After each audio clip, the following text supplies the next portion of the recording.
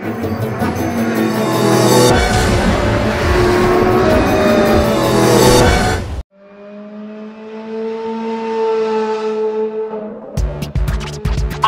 060 con Javier Mota.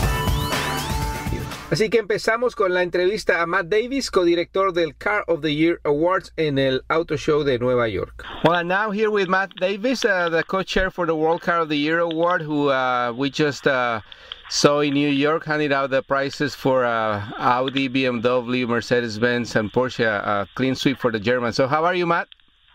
I'm doing very well, Javier. How are you? Excellent, thank you. So as we were saying in New York at the end of the awards for the World Car of the Year, the process has started already, a clean sweep for Germany.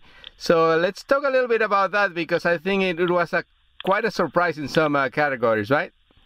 Well, yeah, I mean, you couldn't help but notice that it was a clean sweep for Germany this year. And it's funny because after every time we give out the awards, there's sort of a debrief meeting with the steering committee at the show a few hours after. And a couple of people in the steering committee said, oh man, this is a disaster. And I and three others basically said, what's the disaster? The message that this sends is that the Germans are doing their homework, and they're doing cars that thrill us and are also practical and are also desirable, so they win awards. Big surprise. Yeah. So for the audience who has not is not aware of the awards, let's say the Audi A3, the new sedan, won in general, the general category, right? Yeah, it won the overall World Car of the Year for 2014. Was the A3 against the other two finalists, so the Mazda 3 and the. Help me now. The BMW 4 Series. Yeah. The 4 Series. So then the BMW i3 won two categories, green and design. Yes, it did. And Mercedes-Benz, the S-Class for the luxury, new category for the awards, and then the Porsche 911 GT3, very controversial, I guess. Yes. Performance. Yeah. So I can talk to those if you like. Sure. The two controversial ones, the first one was the i3 in design, because it's hot and cold for people. I love it.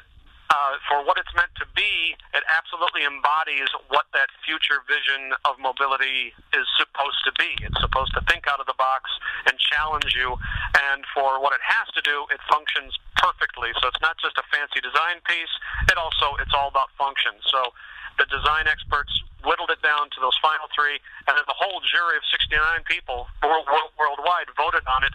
So it wasn't just a matter of one person picking it and saying, I like it. 69 jurors decided that one won, so it's legitimate. The other true controversy was the 911 GT3, as you said. Yeah. And that's because that 3.8-liter engine had a supplier part that was defective and resulted, I believe, in 3 recorded cases of the GT3 burning. So, not good press. Yeah. But we already had essentially established those final 3 for a little while. And so, I was the one who brought it up on the steering committee that I was a little uneasy with the GT3 representing us in the final 3, etc., given the fact that all the drama was happening. Yeah. And finally, we all discussed it, and I ended up agreeing with the idea of keeping it. Because in every test that's happened, and there have been tons of them, and comparison tests, etc., the car has been spectacular and perfect. So the fact that these problems happen is very unfortunate, but Porsche did its homework about how you do a recall, and they recalled all of them right away. That's what I heard. Give them a free new engine and 1 more year on the overall car warranty, which is a huge mea culpa on their part.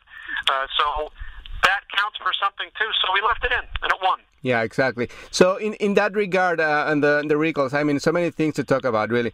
And the recalls, I mean, things happen. I mean, the people have to understand that a brand puts out a car, but there's like hundreds of suppliers, right, to put it together. So something can go wrong. Oh, it absolutely always does. And we think of the Germans as they think of themselves as somewhat perfect.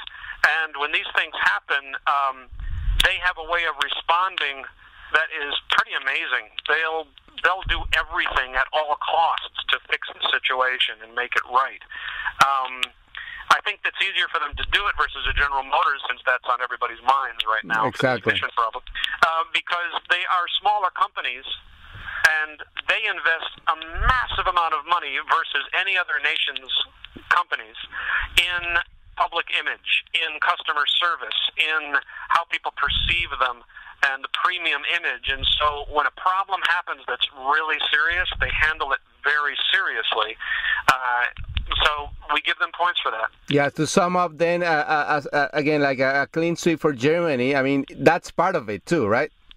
Yeah, sure. I mean, the overall feeling, it depends on the market you're in. Leftover from the 1970s and 80s, some of the Germans, especially in North America, get a bad reputation. Exactly. Because they really deserved it too, because back then they were pretty bad. But nowadays, they're really kind of second to none. Yeah. And so if you go on a bulletin board or something like that online and you hear someone bad-mouthing Volkswagen especially, bam, bam, bam, or BMW or Audi haters, it's probably because they still think it's that way from the 1980s or whatever, and it's absolutely not. They invested billions in all aspects of customer relations and product quality, and it really shows. Yeah, and in general, there's, to be completely honest, at least here in the United States, there are not bad cars. I mean, like in some countries... Actually, a Passat for North America is a better car than the Passat for the rest of the world, exactly, including Germany and Europe. It's a fantastic car in North America, so it deserves the sales success that it has had for certain quarters of certain years. Yeah. It's done very well. Yeah, exactly. So, Matthew, let's move on for 2015 because the process for electing the new World Car of the Year Award has started, and it might be another German sweep with one car, the one you're driving now. The Germans are amazing. Yeah, we're driving the BMW i8 right now, and we're the first group doing it, and we just drove through the coastal canyons, the famous coastal canyon roads in California, and so we did a lot of sport mode driving. We did a lot of city driving and sort of e-drive, which is pure electric driving. The car is remarkable because, to be honest with you, the i8, and speaking of that car in particular, they could have come out and charged way more money than they are asking, because what everyone's doing with their Halo car right now, especially the Europeans, I mean, look at the prices on these Halo cars that are coming out. Yeah. You know, 1 million, 1.2 million. They could have come out and probably asked, even though it has a 3-cylinder engine in the back, which some people will probably look at and go, wow, wow, and have their opinion. But trust me, the lightness of this car, the rigidity of the car, and the electric mobility of the car, it just is a little rocket, 0 to 60 in 4.2 seconds. So it's a pretty remarkable piece of work and very future thinking. And it's a complete car. It's also comfortable. Yeah, exactly. So that car... And they're charging, $140,000 for this car. Yeah, compared to almost $1 million from a 1918 Porsche Spider. Exactly. I mean, they don't really compare totally, but the idea of the car and the halo quality of the car, they actually could have charged about $250,000 and probably still sold the car. Yeah, exactly. So that car, we first saw it a few years ago in Mission Impossible 4, and now it's a reality. And so I was talking to some people in New York, like that car could be Car of the Year, Design of the Year, Performance Car, and Green Car of the Year. No. I mean, I highly doubt it because I frankly think, it depends on... on how we all end up feeling about some variants of the new Ford Mustang, for instance. No, absolutely. I mean, we keep on looking for American cars that can qualify properly and compete head-to-head in the World Car Awards. We really we don't have a bad opinion about American cars. No, absolutely. They don't satisfy the criteria frequently. The Corvette Stingray came very close this year. In the breakdown of votes, it came very close to the ultimate win of the GT3. And it might have been a problem in terms of GM making that car available for other jurors in other countries, you think, too? Yep, that was exactly the reason. If you look at the breakdown of the votes that happened from guys and women who got their butts into the car on the jury, those who got in the car frequently voted it number 1 out of their top 5. Very so interesting. unfortunately, not enough of us were able around in obscure parts of the world to get into a Corvette Stingray, and that's part of what the American manufacturers absolutely have to work on, is getting jurors into those cars sort of as an investment in their brand and see it that way and as being worth it. Because if you got in the Corvette, you probably would have voted it number 1. Exactly. So we're talking to Matthew Davis, co-chair of the World Car of the Year Award, your panel. And Matthew, I mean, it's a fascinating story. We can be talking for hours. I don't want to take too much of your time, but can you tell our audience where can they find where you publish your stories? I know you live in Italy and publish around the world, basically, right? Yeah, I still, for reasons unknown to me, I'm the only American journalist over there living and working in Europe at this level, and it still blows my mind because it's so much fun and there's so much work, so it's great.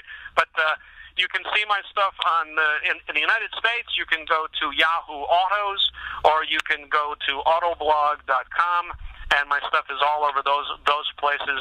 Plus others, of course, but those are my 2 main outlets in the United States. Excellent. Thank you very much, Matthew. And maybe I'm going to send an application to be your assistant there in Europe. Maybe you can consider it. Give it a shot. Thank you, Matt. Okay, buddy. Bye, chao. Bye. Ya regresamos. Yo soy Javier Mota. Esto es Auto 060 aquí en Cristina Radio Network.